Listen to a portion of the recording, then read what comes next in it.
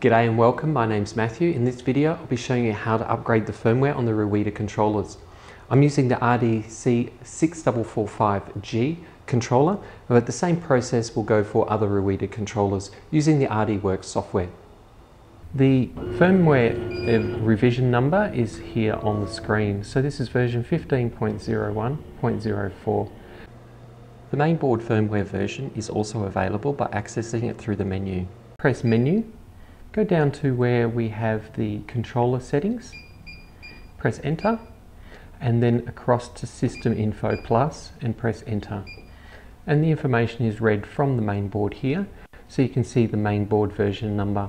So in RDWorks, I'm using version 8.01.47. We go into Config, System Settings. And if we go down to where we have the controller option here, we can type in the vendor password, which is RD8888, and we can input that password and then read the information from the controller. And again, we can see that the current edition of our mainboard firmware is version 15.01.04. Now what we need to do is press the Upgrade Firmware button, select the file that we have downloaded. So this is a version 15.01.15, and we open that. It's loading that firmware in. It's very important that there's no power outage while this happens. Otherwise, basically your controller is just a big brick. The controller beeped, the updated files downloaded successfully, and we can see a message there on the screen which says upgrade successfully, please reset. So we say OK, and now what we can do is reset the controller.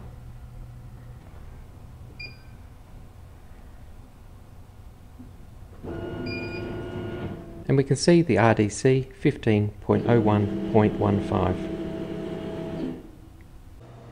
On RuiDa's website, which is RD-ACS.com, you'll find the Download tab where you can find product manuals, software manuals, the driver downloads, as well as the controller firmware downloads.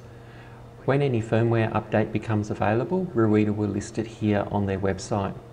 If what you're looking for is not available here, then I suggest you contact them using their support for after-sales service or the Contact Us page.